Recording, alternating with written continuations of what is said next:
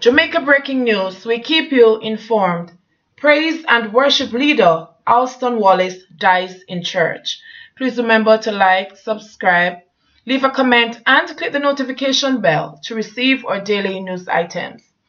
The praise and worship session at the St. Paul's United Church in Montego Bay, St. James, came to an abrupt end on Sunday morning when one of the veteran church members collapsed and died. At about 10 a.m., Alston Wallace, the church's popular caretaker and musician, had just completed a segment of praise and worship and was speaking in tongues when he collapsed. It is believed that Wallace died of a heart attack.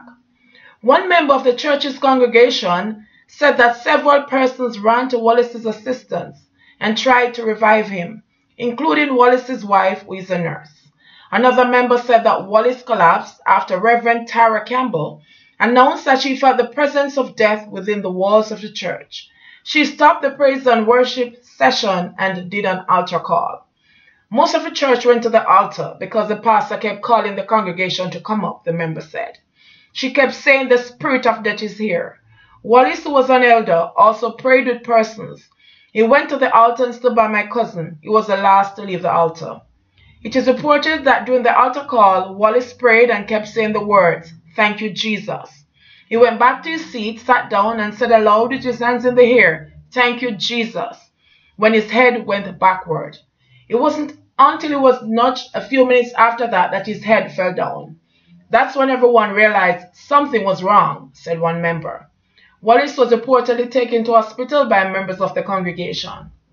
The mood of the service was further dampened when news filtered back to the church that Wallace had died. When contacted, Campbell said that the church did not wish to comment as they were in mourning. "We don't want to talk to the media. The church is going through a sad period and we're in mourning," the pastor said. "Maybe we'll be ready to talk in about a week." We were told that Wallace was a long-serving caretaker who also served as a guitar player, guidance counselor, and a father figure. Dean Cawley, president of Maxi Tours, where Wallace worked for a time, described his death as a great loss. "He had a quiet disposition, was hardworking, responsible, and ambitious," said Cawley. Jamaica breaking news. We keep you informed. Please remember to like, subscribe, share, leave a comment, and click the notification bell to receive our daily news items.